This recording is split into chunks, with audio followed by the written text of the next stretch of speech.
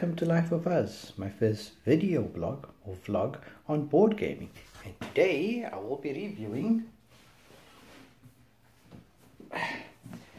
Tomb of Annihilation, the game that has been on my pull list for quite some time, this being the fifth game in the Dungeons and Dragons board gaming series. The others obviously, which I already have, as you can see at the back: Castle Ravenloft, Legend of Drizzt, Wrath of Ashardland. I don't have Temple of Elemental Evil, but I gave that one a miss because this one was definitely on my pull list and something that I'm very excited to review and look at. So without further ado, let's look inside the box.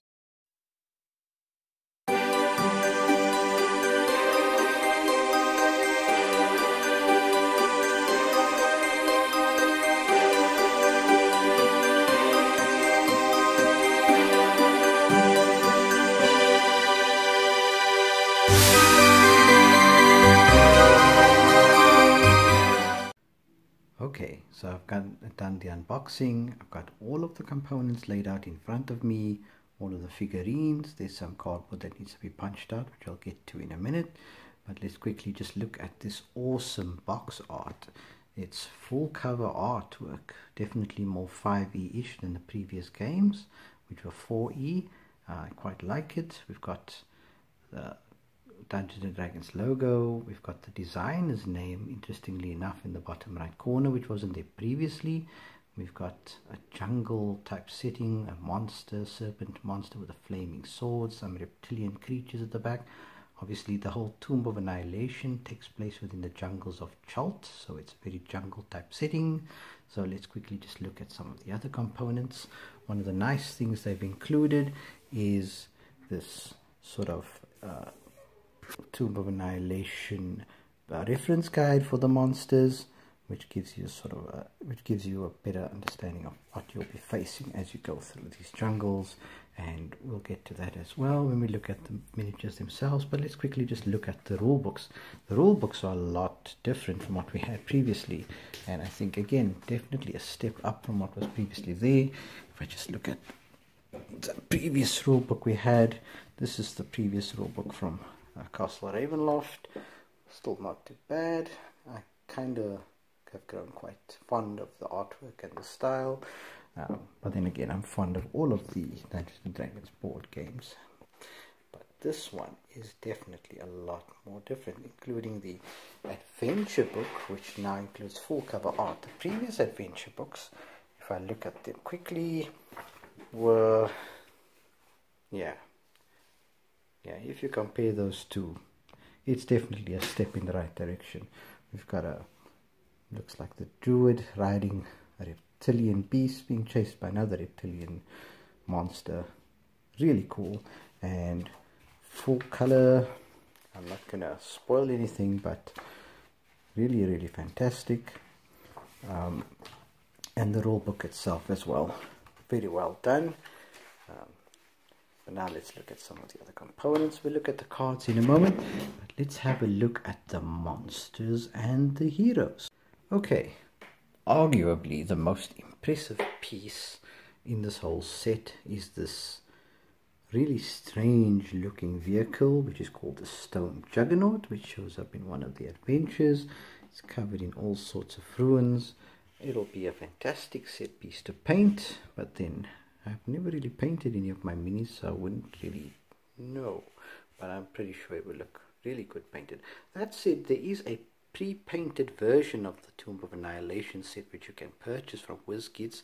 I just went with the obviously cheaper option because I don't paint my minis, so I really should.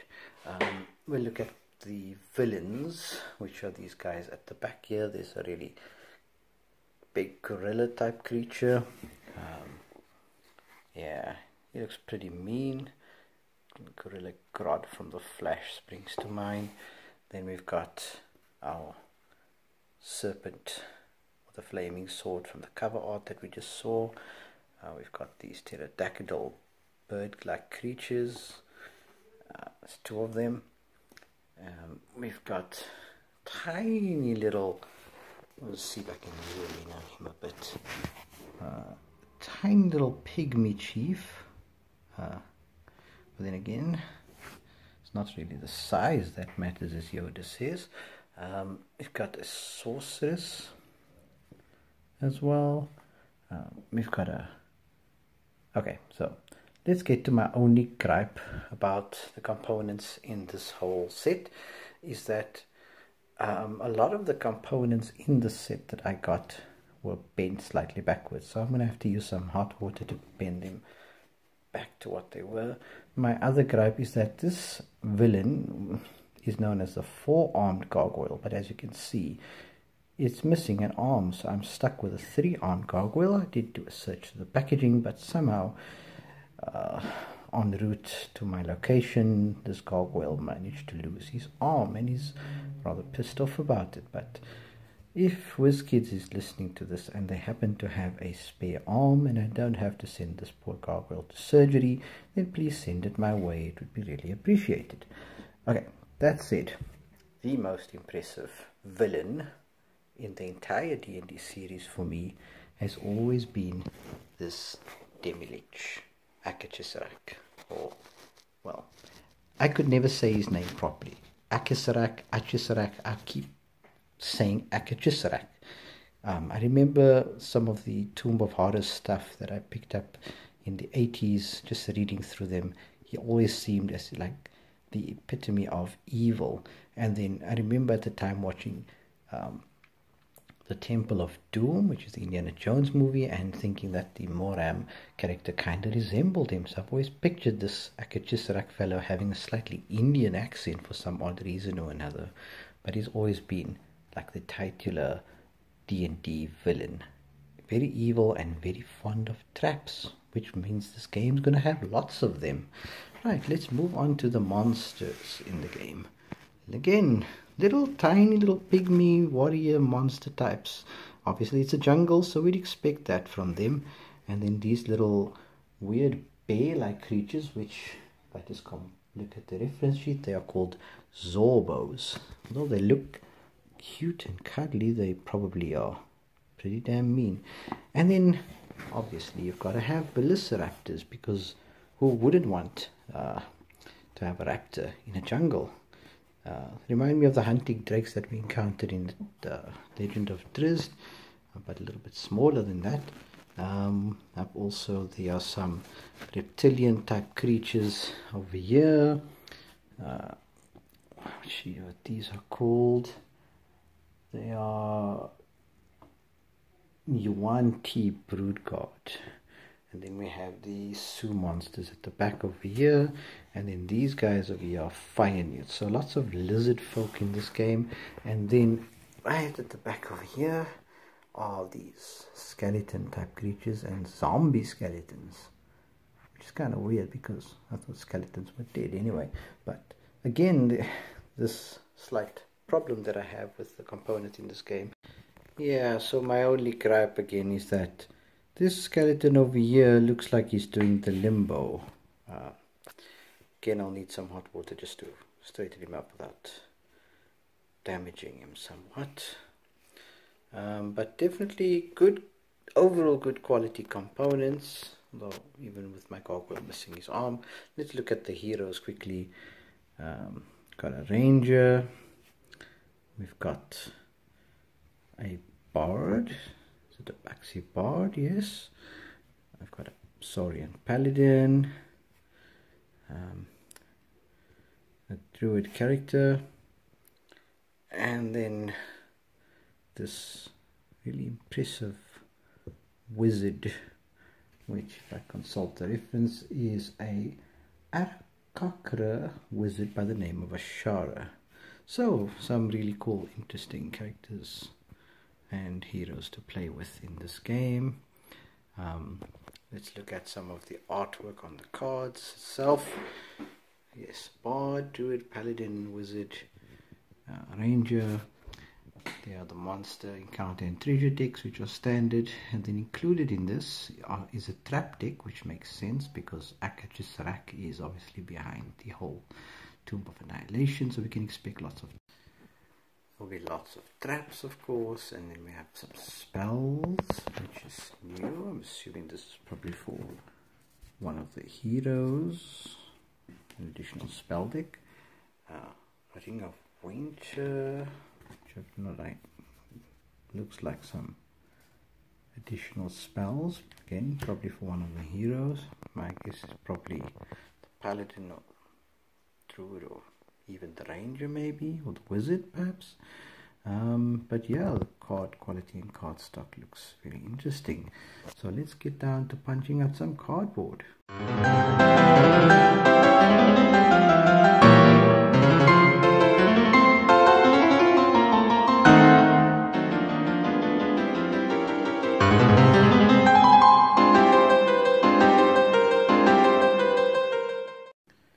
Okay, so we've got all of our cardboard and components and tokens all punched out. Let's have a look at them, starting of course with the dungeon tiles. This game is slightly different to the previous versions in that there are two unique sets of dungeon tiles. The first being the jungle type style dungeon, and then the actual tomb, which is more in line with the previous sets. We have this actual dungeon style tile. I quite like the whole jungle style tile. That's very different. One thing to note though, as well as on the back of the cards, is that the D&D logo is different to the previous version. So if you are combining all the games together, as the games are compatible, you might want to consider sleeving your cards to add that random element in, because I use the monster deck across all three cards for campaigns that have been built, custom campaigns. Of course you can't do it with the dungeon jungle tiles, but those are fairly unique to the actual setting. Then there are these door type tiles, or door type stand-ups if you want to call it. This looks like an interesting Tomb of Annihilation. Quite a nice throwback to the Tomb of Horrors, which had a similar setup. Then we've got, which I'm assuming is the starting tiles. Again, if you look at these tiles as well as this one over here, you'll see that they've definitely gone a step further with the actual tile itself, and the detail on it is actually quite cool. We have these special tokens on the tile, which are trap tokens, which we'll get to in a second. You'll see them over there, although not all traps are generally a bad thing. Some of them say safe, some of them say arrow spear trap, and then a few of them actually say draw. I'm not quite sure what that means, but we'll get to it. We also have the usual HP tokens, monster damage tokens, some of these spells and ward tokens. Coming back to the dungeon tiles, yes, quite really impressive artwork even on the actual tomb style tiles as well. Some fantastic artwork. I think it's probably the best dungeon tiles we've seen in the series so far. Let's have a look at some of these other tokens over here. These tokens, green, the purple and the blue, are unique to a specific area. So this game has also got an element of travel inside of it, which is new to the Dungeons and Dragons board game. So you'll be moving from one place to another. The healing surges, including this Nanny Poo Poo's healing surge, which I'm assuming is an additional healing surge which can be purchased through one of the campaigns or gained through one of the campaigns. Lots of gold tokens at the back, because yes, what's a jungle without some gold? We have this advantage and disadvantage tokens, which if I look at the definition for it, advantage lets you take the higher result of a dice roll, and disadvantage the lower result, similar to what we had with the mobility and the dazed effect, immobilized effect and poisoned effect of the previous game. So in this one it's advantage and disadvantage, which kind of reminds me of the checks you do when you actually play the RPG version of the game. Then there are some stun tokens. There are tokens that are unique to, I'm assuming, specific characters. Wand of Wonder, Fire Shield, Acid Arrow, or possibly specific campaigns, Mushrooms and Webs. Let's quickly have a look at the actual character cards themselves. So for our Ranger, we have Artist Kimber. Really cool is that he gets to that Ring of Winter powers that we saw earlier is that he gets 2 additional daily powers, and as we all know, daily powers are the most powerful abilities within the game, so he gets 2 additional daily powers, which makes him quite a useful ranger, very powerful.